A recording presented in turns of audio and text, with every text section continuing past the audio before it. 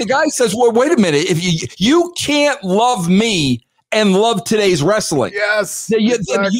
You're a hypocrite. Everyone, you're either with me or you can't love both.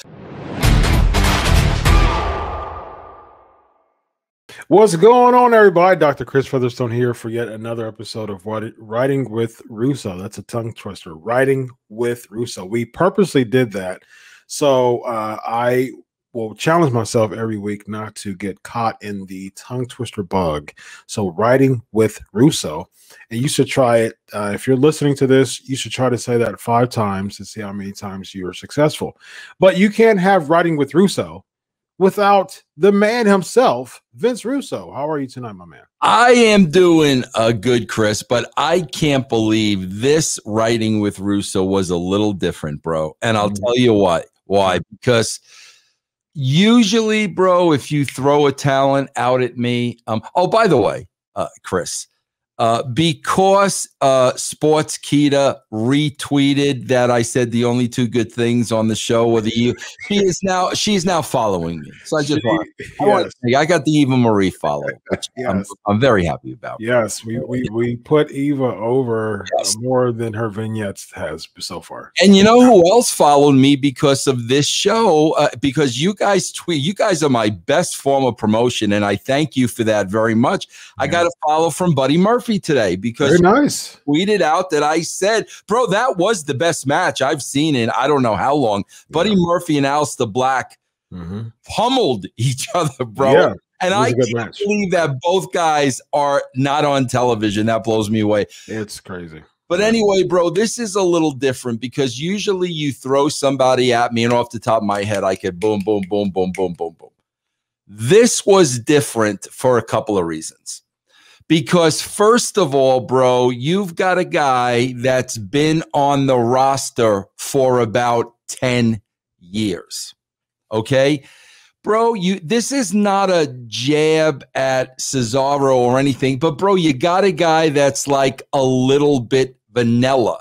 And part of that problem is, bro, that they've never, bro, this is the first time I had to do research before a show. Because I usually can give you stuff off the top of my head. I had to research Cesaro. Yep. And when I say vanilla, bro, it's because they've never really given him anything. I remember, bro, for about 15 minutes, he was doing that Bond gimmick.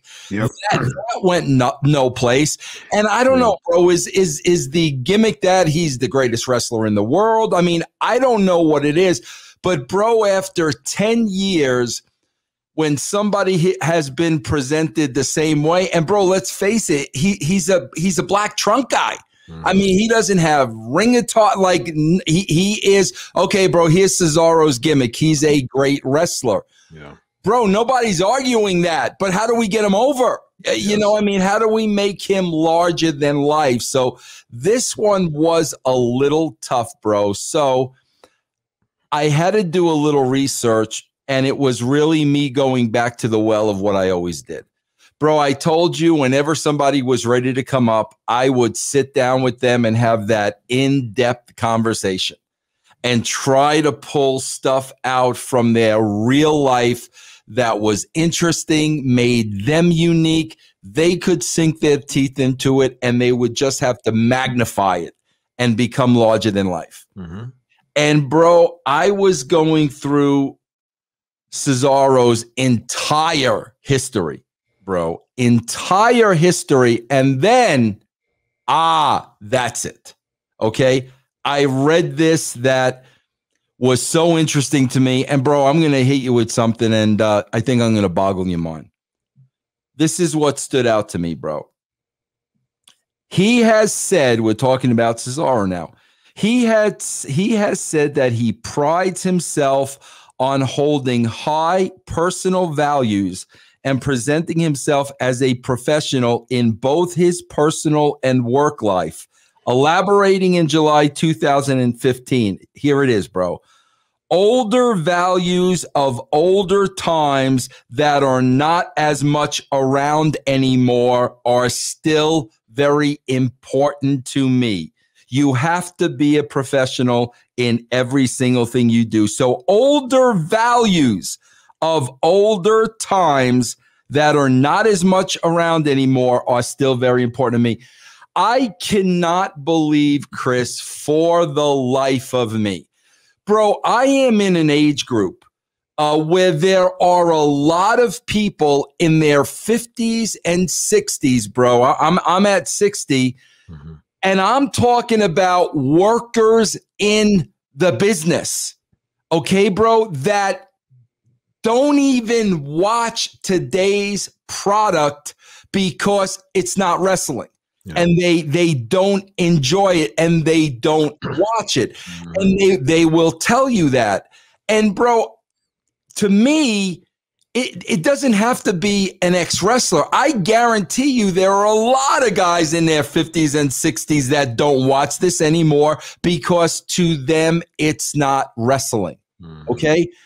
Bro, I cannot believe that one of these companies have not had a character playing that part on television, sticking up for the old tradition and what wrestling used to be and working that way in the ring and talking about the car rides where I learned from this one, where I learned, and talking about working the different territories, talking about what the business used to be, and now hell-bent on bringing us back to that, which means put me in the ring with one of these Circus Soleil performers and I'm going to break both their legs. Put me in the ring with...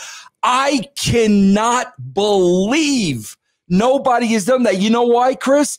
Because all of us out here have this voice. So if there were a talent on TV saying what we say, guess what, Chris? You may bring those people back to the product, ripping everything they do today and everything that happens today and waiting to catch the guy on the outside of the ring and everything we despise. Chris, seriously, you're a psychologist. How has nobody not done this? Yeah, it's a lot of times we get so used to routine that it creates, it makes our creative juices continue to drip away, and it causes us to be lazy in the routine, right? And so what we've seen in pro wrestling lately and over the past probably 10, 15 years is that we get too lazy in the routine and the bar starts to lower. You know what I mean? We're two people who don't mind roasting because we don't have an attachment to WWE to just kind of bridle our tongue or something like that. But at the same time, we see wrestlers, I mean, we see fans who really like put the stake in the ground, put their flag down, and defend the product that we see right now because the bar has become so much lowered that, 15 years ago, if someone would have been like this, you know what I mean, just waiting for them, they look at that and be like, what the heck is going on here? This is crazy. Right. But because we get caught up in the repetitive nature of something, it kind of infuses in us and it kind of influences our paradigm. So that's a psychological type of way to explain that. So. Right. But that's what I'm saying, bro. With this one character, you could bring all of us back in, like living. I love it. That's what I think. I can't believe it is so simple. This is not Vince Russo writing with Russo to genius. Bro, this is kindergarten. For sure. And bro, can you imagine them on even doing color commentator during one of these matches?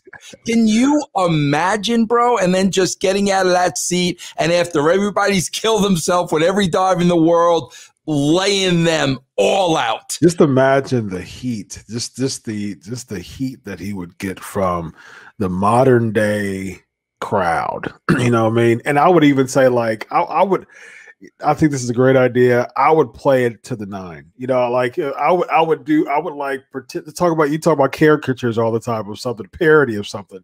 I would like do the whole thing, and Oh, someone's yeah, doing like a bro. moonsault. Yes. And I Yeah. would just like step away, and just move and have the And bro, this is double heat. This is double heat because this is a guy that they love. Yeah. So if the guy says, "Well, wait a minute. If you can't love me and love today's wrestling. Yes, you're hypocrites. Everyone, you're either with me or you can't love both." So he's got that because he is beloved, and now he's joining the line. Bro, you're on my side, you're against me. Now he's drawing the line, and then he's ripping everything that these marks love. But like I said, bro, you could bring people like me back into this with a character. It blows my mind that it hasn't been done.